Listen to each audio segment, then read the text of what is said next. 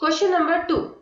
Find a quadratic polynomial each with the given numbers as the sum and the product of its zeros respectively.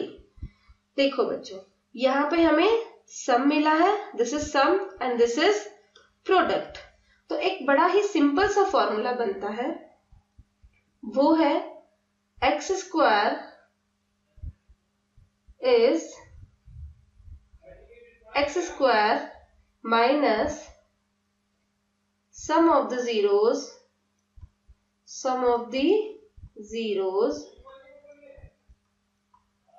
multiply x plus bracket बंद product of the zeros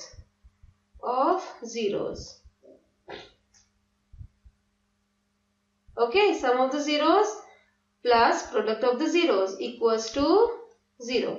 ये है हमारा formula जब हमें सम of the zeros और product of the zeros given हो. Okay, तो अब हम बड़े ही आसानी से इस फॉर्मूले को रखते हैं और चेक करते हैं. तो देखो, सम हमें क्या मिला है 1/4. तो हमारा फॉर्मूला है एक्स स्क्वायर माइनस सम हमें गिवन है 1/4. एक्स तो ऑलरेडी फॉर्मूले में है सी, और प्लस प्रोडक्ट क्या गिवन है -1. तो हमने -1 रखा इज इक्वल टू 0. तो क्योंकि 4 यहाँ पे है तो हम एलसीएम ले लेंगे.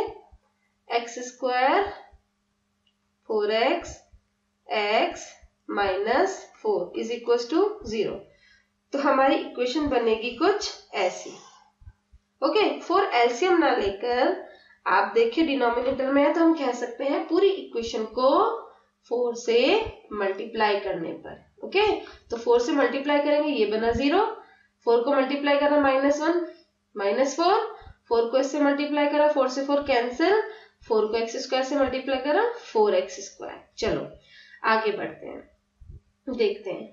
Alpha plus beta is equal to -b/a, यानी कि हमें 1/4 गिवन है. अल्फा बीटा को हम बोलते हैं सम of the zeros, some of the zeros. Okay, alpha beta यानी कि product of the zeros. Okay, तो ये हमारा अल्फा बीटा है c/a, यानी कि -4/4 -1. उसने ऑलरेडी गिवन है -4/4. नहीं, ये हमें नहीं लिखना है, this is little wrong. Okay, क्योंकि प्रोडक्ट तो हमें इसमें दे रखा है ना simply. This is 1 is given, तो -4/4 नहीं लेना है. ओके, तो -1, तो c/a. अब हमारे पास फॉर्मूला है, हम सीधा इसको फॉर्मूले में पुट करेंगे और रख देंगे. इन्होंने सीधा फॉर्मूला ना और थोड़ा सा आगे बढ़ा के लिख दिया है.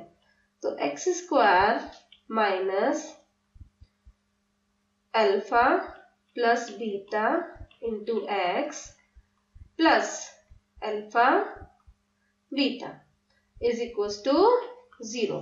तो देखो x square minus 1/4 x and -1, product है ना -1 इसलिए जीरोस. तो ये हमारी इक्वेशन बनी. Next question is, next part is alpha plus beta given है √2, अल्फा बीटा गिवन है 1/3. Okay, this is -b/a, this is c/a. चलो हम इसको रखेंगे x square minus alpha plus beta some of the zeros into x plus alpha beta. मैंने आपको जो लिख के दिखाया था फॉर्मूला, उसको हम इस फॉर्म में भी लिख सकते हैं. सम ऑफ द जीरोस इतनी बड़ी लाइन ना लिख के हम अल्फा प्लस बीटा भी लिख सकते हैं. तो x square minus √2x, okay, and plus 1/3. तो क्योंकि नीचे 3 आ गया डिनोमिनेटर में, तो पूरी इक्वेशन को 3 से मल्टीप्लाई करेंगे.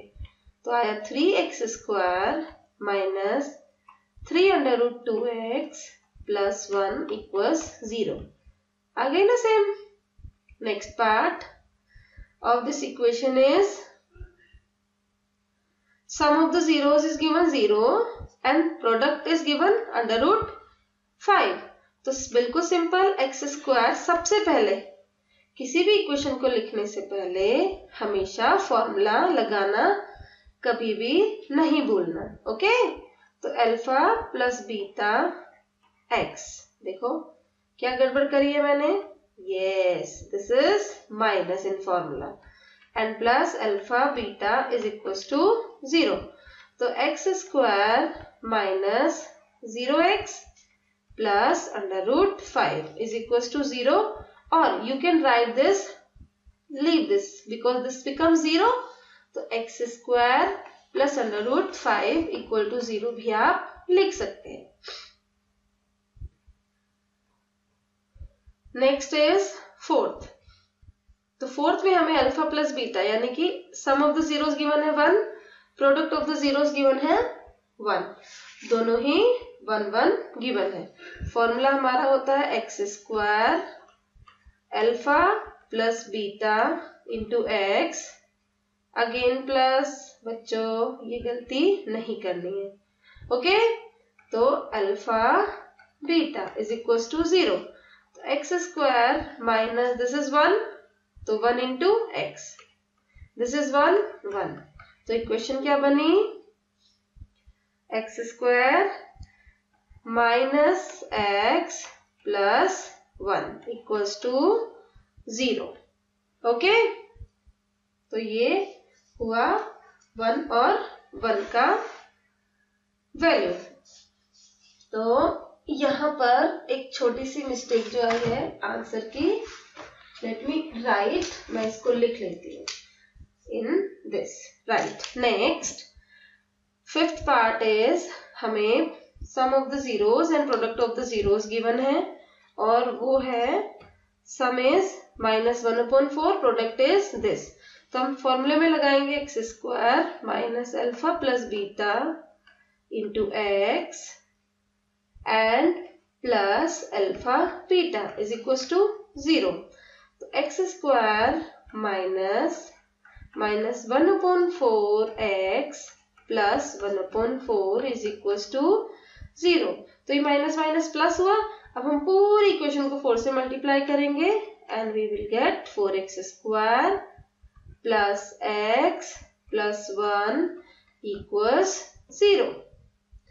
The sixth part and the last part of this question is, तो alpha plus beta some of the zeros हमें गिवन है 4, प्रोडक्ट इज 1. तो सिंपल, ये सब लिखने की कोई आवश्यकता नहीं है. सीधा आप फॉर्मूला लगाएंगे x square minus alpha plus beta x and plus alpha beta is equals to 0. X square minus 4x and plus 1 is equals to 0. This is our equation and this is the answer.